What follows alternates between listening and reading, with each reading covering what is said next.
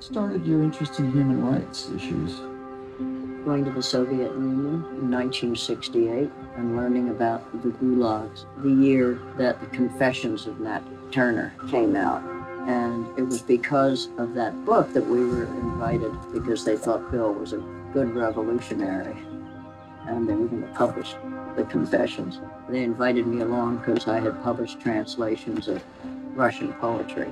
And when we arrived, we discovered that they had just invaded Czechoslovakia. So when we got there, we persuaded a couple of prominent Russian writers, Yevtushenko leading them, to say a few words of protest to their government. And they sent us all to Tashkent in Middle Asia where they couldn't hear us. The writers told us about the gulags in Russia, which we had not known about. I was filled with information about these prisons and camps, and I was awakened to those particular human rights problems. I came back and I went to the State Department and tried to talk about it in Washington and was patted on the head and told to go home.